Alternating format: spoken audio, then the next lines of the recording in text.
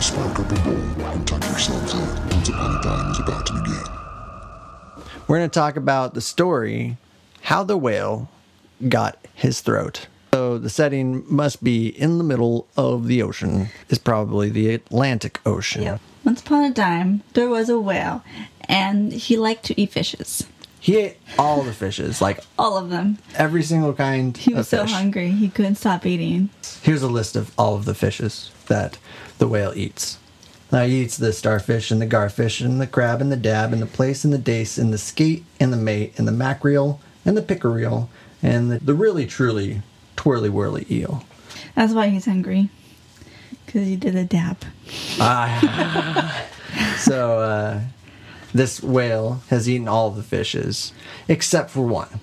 There's a small stute-fish. A stute-fish. He was scared, so he hid behind this the whale's right ear so he wouldn't be seen. To stay out of harm's way. Yep. At one point, the whale gets hungry. And he throws a little tantrum, and he's like, "Ma, I want food! Mama! The cupboards are empty!" And the stute-fish, who knows he could probably be eaten right now, he's like, if I tell him about something that's bigger than me, maybe I'll be safe. And he's like, have you ever tasted man? The whale's like, no. What's that like? How would I know? I'm a stute-fish. I don't eat people. I'm a little thing. But he said that they're nice, but nubbly.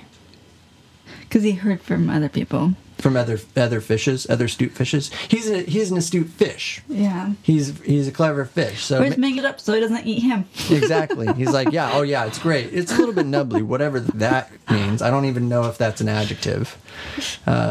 Maybe nubbly is in like they've got bones that are maybe pokey or something. Mm-hmm.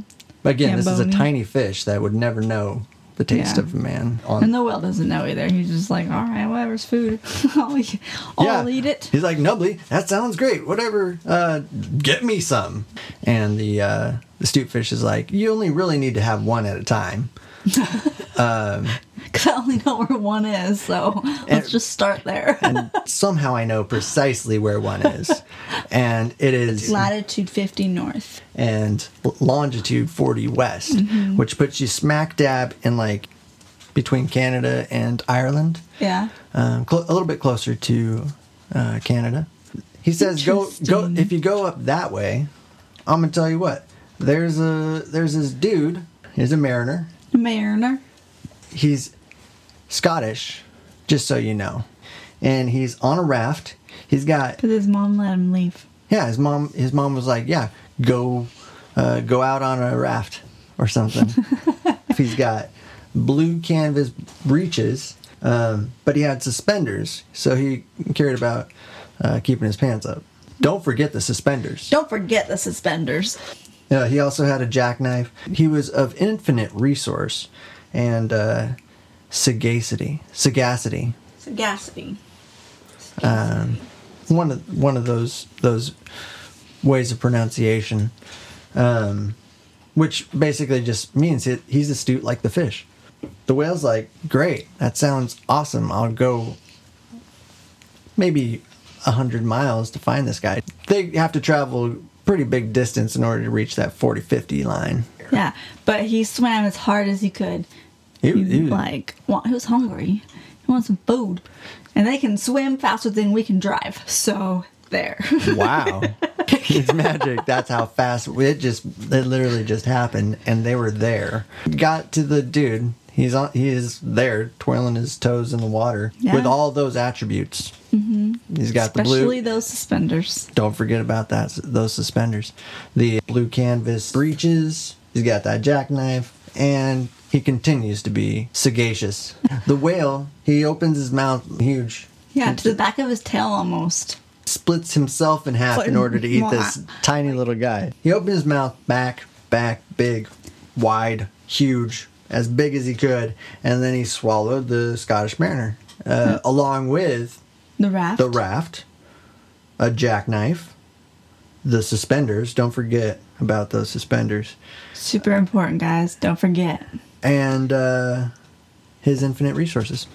Yeah, and sagacity. Sagaciousness. Sagacity. Sagaliciousness. But yeah, so the Scottish mariner realizes that he's in the whale's dark, warm inside cupboards, and he starts dancing. For some reason, that just makes him want to dance.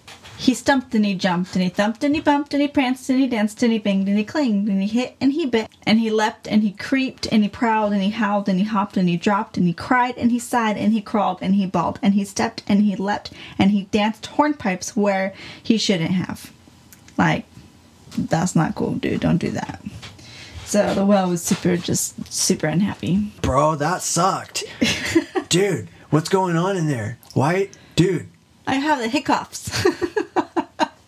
He's really nubby. He's nubbly. He's nubbly as Now I get it. Now I understand. He's super nubbly inside of me right now. What do I do? Which is like, again, I never ate it, and I don't know.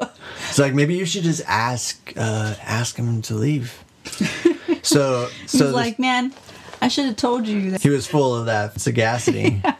So I think that this was the fish's plan all along. Yeah. He's like, oh man, I should have told you about him. Yeah. He's astute. He's clever. He's sagacious himself. And now he's like, why don't you just ask him to climb on out? Just be like, dude, sorry I ate you. Maybe you should just step on out. Just say, come out and behave yourself. He's like, dude, chill, kid. Just come out and we'll work it out. I'm sorry. The sagacious mariner, he was like, nah, you know what? I think you should just take me home. And I live real far away. Yep. I need to go back to Albion. So the whale's like, yeah, dude, I'm gonna go. I'm on my way. And he races as fast as he can to Albion. Mm-hmm. And he gets faster. He sees the white cliffs of Albion. And he goes halfway up the beach. He's a beach whale at this point. Yes. He's like, last stop. He said, change here for Winchester, Ashlot, Nashua, Keene, and stations on the Fitchburg Road. So that's like, he was acting like he was like a train conductor or something like that. Maybe he was being kind of sarcastic. Mm-hmm. He's like, we're here. So when he says Fitchburg, when the whale's mouth is like, Fitch, the dude walks out, which is a weird word to be. It's more of a closed mouth when you say Fitch. So maybe whales say it weird. He climbs out of the whale's mouth upon the word Fitch. And what had happened as he was traveling like 700 miles or whatever, the dude inside, the mariner, he was carving into his raft a bunch of notches to make a cheese grater, essentially. And to secure that grater to the whale's throat, he took his... Wait for it. Suspenders and he tightened them to the whale's teeth and throat and basically lodged it in his throat. So now you know why we wanted you to remember the suspenders. Gave him lap band surgery. Suspender band surgery. The mariner, as he left the whale's mouth, right? And as he left, he said this little Rudyard Kipling gem. By means of grating, I have stopped your aiding. Yeah. Right. Aiding, yeah. So I gave you lap band surgery so you can't eat so much now. Because you ate all the fish in the sea. So stop your aiding. You could have not eaten all the fish. Then you tried to ate me. Stop aiding things. But really, since you ate me, I gotta come home. But still, no more aiding people. Yeah, you can only eat little fish. Little itty-bitty fish. And plankton. And he goes to his mom's house. And gets married, lives happily ever after. Yep. The whales, I guess he lives happily ever after as well. But now he doesn't eat people, he just eats really, really small fish. Which is why whales nowadays don't eat boys and girls. Mm-hmm. But they eat little fish. Yeah, that's all they can eat. And he's fine with that because that's great. Yeah. And the stutefish, what had happened with the stutefish was the whale had left to Albion and left the fish behind because he got scared that the whale was going to be angry with him, and he hid under the door sills of the equator, because the equator is just a doorway to another dimension, according to Rudyard Kipling. So that's that tale.